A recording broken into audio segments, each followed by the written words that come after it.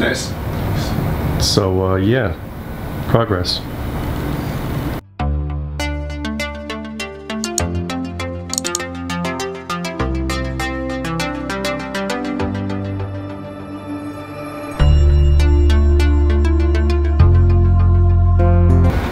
You guys stay 07. I'm upset because I feel like I would like to stay 10 minutes. I'm looking at you asking me a fucking question. I have no information. So just, that's You're just here. Good. how it is. I am here. Excellent.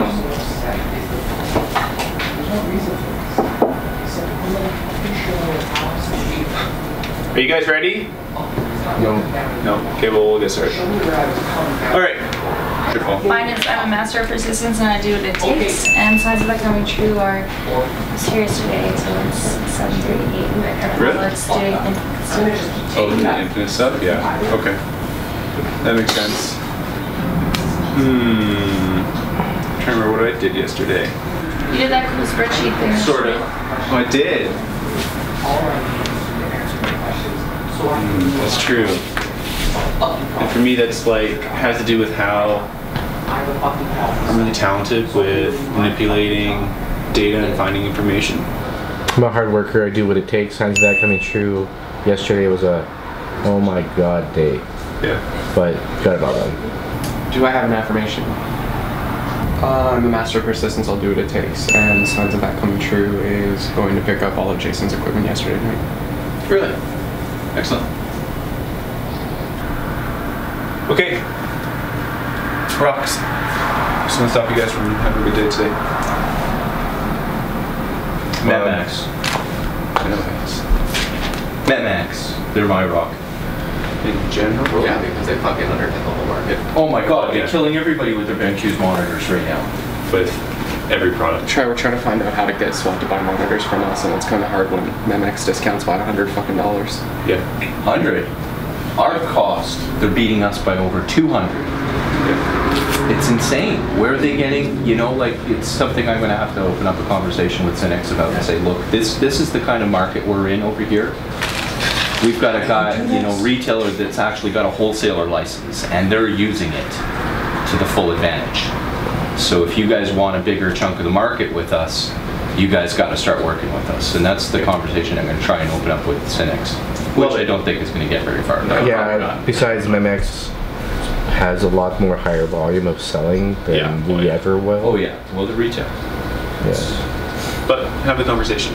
Yeah, If you can work see if we magic, can I'll be even happy. get some sort of a discount, you know, or some sort of a help on certain things now and then. Sure. It's, hey, if we can do that, it'll help us. That's my rock today. The which? My time crunch. Oh. Okay. Well, maybe you shouldn't take so much time off. Way to push the buttons. Jamie? Me. Oh, thank you.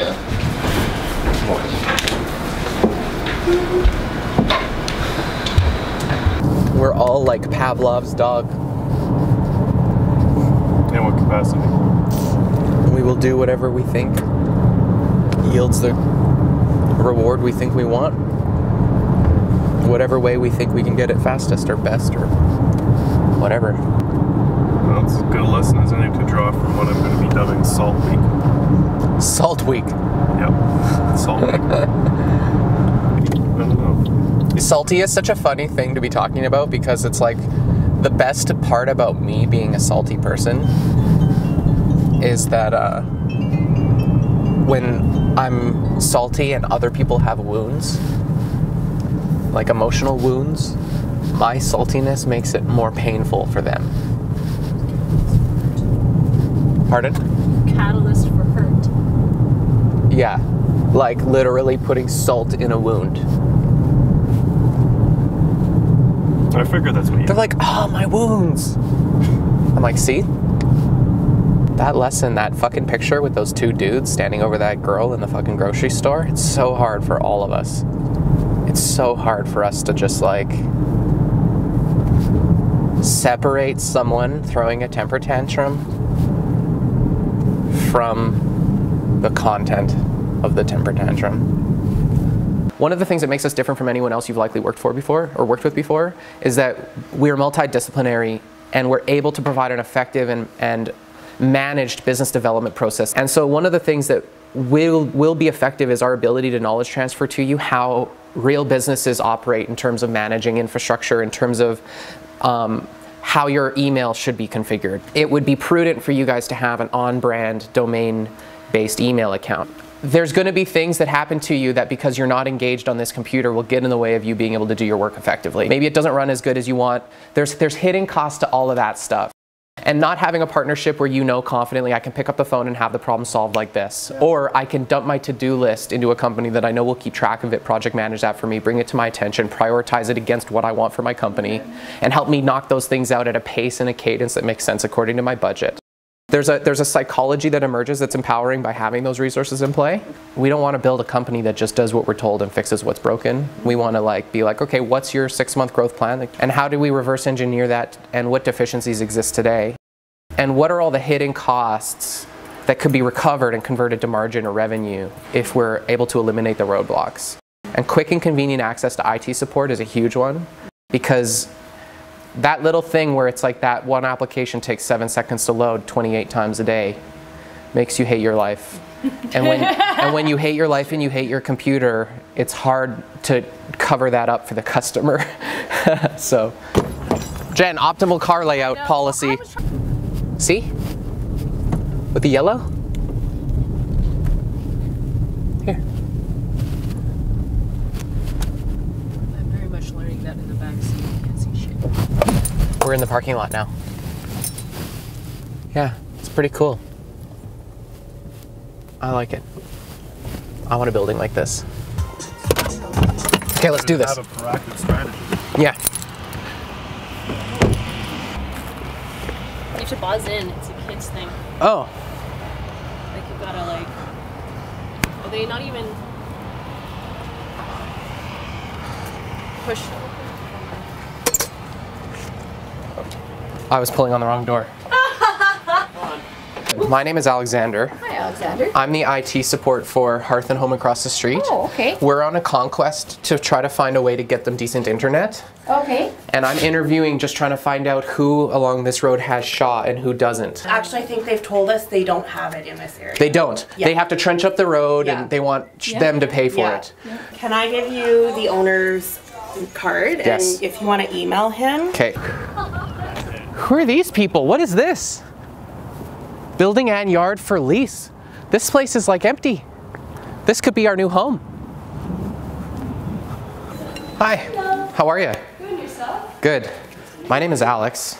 Hi. We do the IT support for Hearth and Home. Yes, I want to try internet. You do? Yes, we've applied 5 times. I'm Alex. He's only like, I'm out here for this conversation. I'm coming. What's this guy selling me? I'm coming up with a solution. I'm just trying to find out. So you're a yes if I can get them to do something you would buy in and switch? We've applied every year, yeah. Sick. Thank you very much for your time, guys. Thank you. Appreciate it.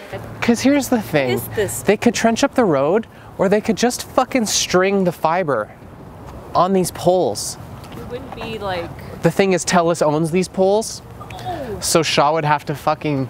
And the thing is, it's like they've got rules. See how that wire's at that height and the top wire's at that height? Yeah. They have all these rules about your position on the pole and like how far it has to be from other wires.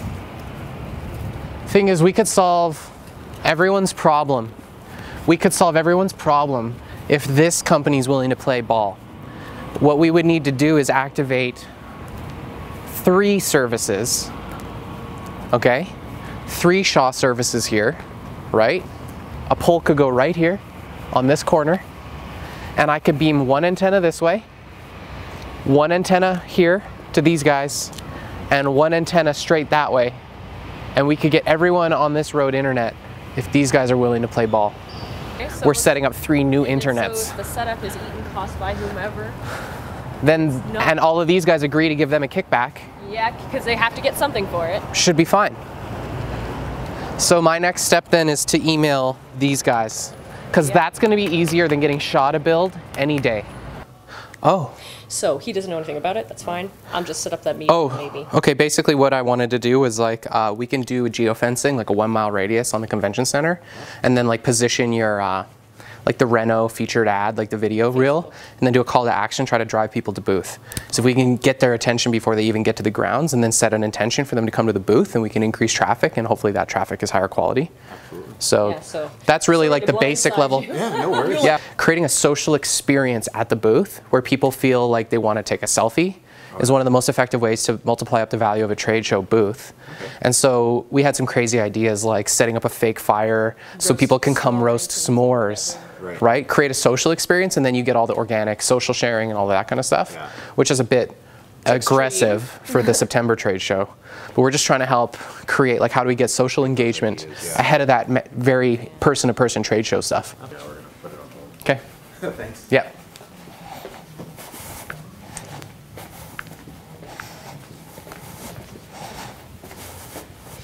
Thanks for watching, guys. This is the end of Salt Week. You know, sometimes people are just in a salty mood, and that's life. And what we try to do at Daily Genius is to document life, our life. And if we're salty, then the episode's gonna be salty.